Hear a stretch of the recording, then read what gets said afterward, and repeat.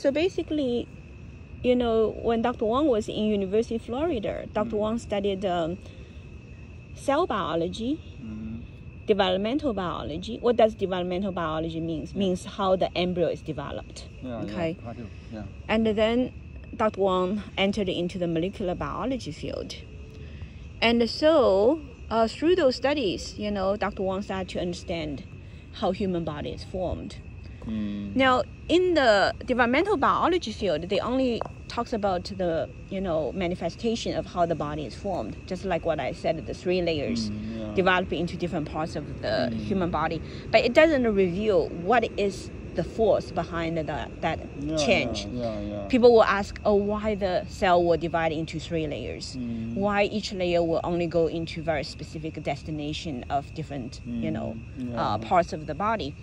And so basically the molecular biology side and the cell biology side gradually, you know, Dr. Wang in those fields understand that it is because at the molecular level, there are some very powerful molecules. How powerful they are. For example, if you inject a little drop of one kind of purified molecule under the skin, under the skin, you can then see a piece of bone formed. Look, the skin has no bone, right? But if you inject some molecules under the skin, then the skin will start to grow a piece of bone. So what kind of molecule it is? It's called a bone morphogenetic proteins. And then some molecules, if you knock out the gene, let them unable to function, in the mice, when you do experiment, you can find that the mice has no eye. If you knock out the DNA of one kind of TGF-beta superfamily, the mice grow out, is born without eyes. And then if you knock out another TGF-beta superfamily molecule and prevent their function, the mice will have trouble of the bone. And then sometimes the mice will come out with the muscle to be doubled. So each one of them are in charge of the formation and the maintenance of the different organs of the body. So the TGF-beta family protein, they're very little, but they can do very powerful work. Okay, so that's called molecular kings because they can instruct the cell to become bone cell, eye cell, muscle cell, blood cell, you know what I mean? So they're very powerful molecules. So Dr. Wang went to Harvard in the year of 1993 with the question of how to cure cancer. Now, why Dr. Wang wants to study those molecular kings is because those molecular kings, they are control. They are the king to make sure the cells all live in harmony.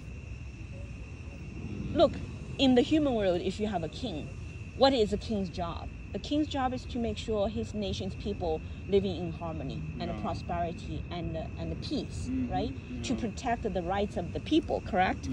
So that's what the TGF-beta superfamily king molecules, they do.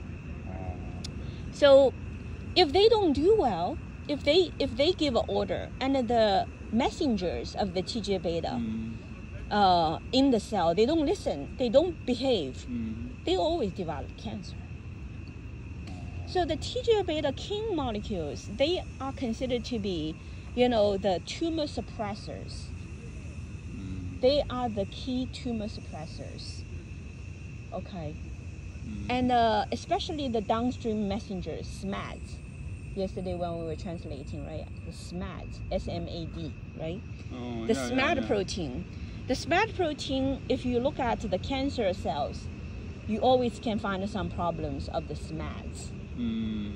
Like the pancreatic cancer, it's because of one of the SMAD called SMAD4 is missing or dysfunctional. Then the people will develop pancreatic cancer, you know. And, you know, like Mr. Song, he had a colon cancer.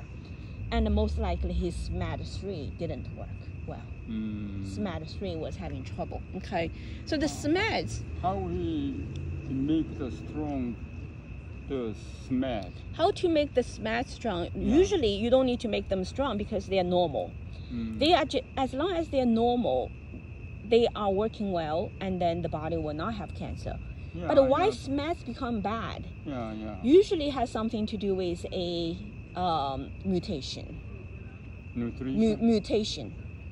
What means mutation means? Mutation means the DNA that makes SMADs is mutated. For example, you have a virus, or you have a bacteria, or you have the sunlight, UV light, hit and give the inside of the cell and leading to SMAD to be damaged.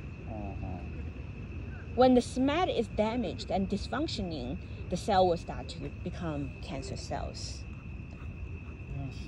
So basically, usually it has something to do with a microorganism, especially like virus. Look, we're living in this world, and the virus and bacteria is all over us, everywhere. The air, the water, the food, you know what I mean?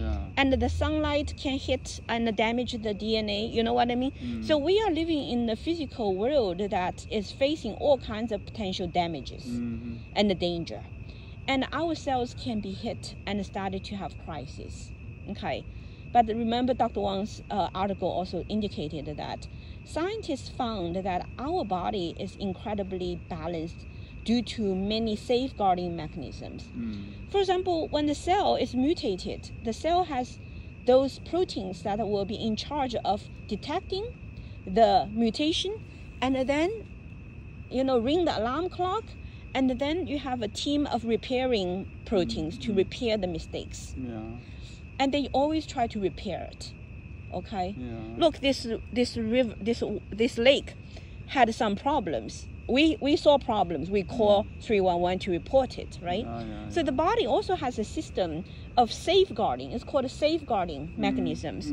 So when the body is wrong, you have the safeguarding mechanism activated, and then they will try to repair. Now, when they do not repair on time, if they failed, the body will activate another mechanism, which is called programmed cell death. They will let that cell who's no longer functioning well to be dead and cleaned out right away to not affect the rest of the cells. The body has those mechanisms. Now, even when the cell escaped that, let's say there's a bad cell, and the repair didn't work, and the death program didn't kill it, and it became a bad cell, right? It started to become a cancer cell, let's say, okay? Cancer cell means it become out of control.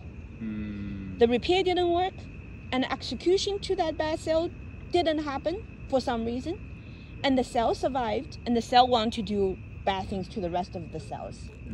Even when the cells start to do that, the body has another system to safeguard it. It's just like the human world. For example, if a man, first of all, starting to use drug, and then, then the, family tried to help him, and he didn't get helped. And then he ran out of home, and he went onto the street, and he wanted to kill other people, right? Let's say. Then usually you have the police officers come to catch him and put him into jail, right? So our body has the same thing. Our body has an immune system. So when the cell is bad, the immune system will be activated, and then will catch that bad cell and lock it down and eliminate it. Something like that, right? So the scientists in the cancer research field has discovered that this is all happening in the microcosmic world. I mean, it is almost like a human world. If you look at the, cell level operation, it's very, very incredibly, strict. There is law that governs the harmony of the cell community, right? And so immune system plays a very essential role to safeguard, the balance of the body. But in the cancer patient, if the cancer truly can kill someone, this is very interesting because nothing works. In that person's body, nothing works. First of all, the repair doesn't work. The programmed cell death doesn't work. The immune system doesn't work. And therefore that bad cell start to run all over the body. And then start to go, into the brain, into the lung, into the bone marrow, and metastasize. It's called a metastasize. And then ultimately just kill the person. Okay? So So that's why Dr. Wang, the article says, this is very strange. Scientists observe that. Scientists observe that, and scientists cannot answer the question, why this person can fail everywhere. What is going on that make that person fail every level, not only within the cell, but also the immune system? Yeah. Right? Remember that article talks about it? Yeah. And then when Dr. Wang was puzzled by that question, Lily called Dr. Wang. Lily Fan called Dr. Wang. Hey, I am not a molecular biologist like you. I did this study. I have some data. Can you analyze for me? Right? Dr. Wang says, sure, send it to me. I am a molecular biologist. I know about molecules. They're like my friends. I know them. So Lily sent the data to Dr. Wang. And the data, basically, Dr. Wang only see the numbers. Dr. Wang doesn't know who is who, what is what. So it's called a double blind. Okay. So Lily sent her data, and Dr. Wang didn't know what is what. And Dr. Wang just looked at those data. But that was very fascinating, because Dr. Wang started to recognize that there were two groups of data. One group, the second group, and the number is in front of her. And she saw the gene's name, and she saw proteasome. Proteasome, okay.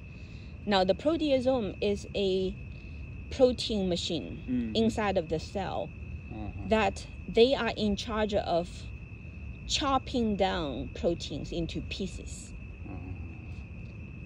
When the protein is bad, the proteasome will make them recycle. Now the protein, what means protein? Protein is like a necklace. And so you have a string, and on the string you have lots of pearls. Now each pearl is amino acid. It's an acid, small molecule. When you have amino acid line up one by one, like a pearl necklace, you can wrap it around, you can turn into different shapes, this necklace, molecule. That's called a protein. What the proteasome does is to basically take the pearls out. Chop the string into pieces and take the pearls out. So the pearls can recycle to make another new necklace. Understand? So that's called a proteasome. Proteasome is a machine made by many proteins work together. Their role is to chop the protein into pieces for recycling. And so when the protein is bad, then the proteasome is very busy. Let's say in the cell, there are lots of proteins needs to be chopped off. Then the proteasome become very busy, chopping, right? And now the proteins are made in another place called a ribosome. Ribosome, right? Yesterday you also recognized that name. What is ribosome? Ribosome is another machine in the cell that is to make the necklace. What ribosome can do is to put the pearls together onto the string and eventually turn the clusters of pearls into a long string of a necklace. It's called a protein. So the two of them are the opposite. One is to make protein, the other is to destroy protein.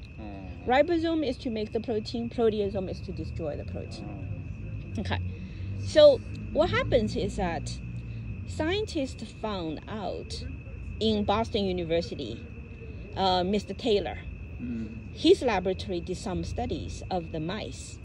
His laboratory was interested in learning longevity, mechanism of longevity. So they tried different methods to test the mice to see how to make the mice live longer. And one of the results was that they found that the mice, if they are not given enough food, it's almost like a starvation. Not totally starve them to death, but don't give them enough food. So they are more skinny, right? And in any case, those are the mice that lives much longer. So it's called food deprivation associated with longevity.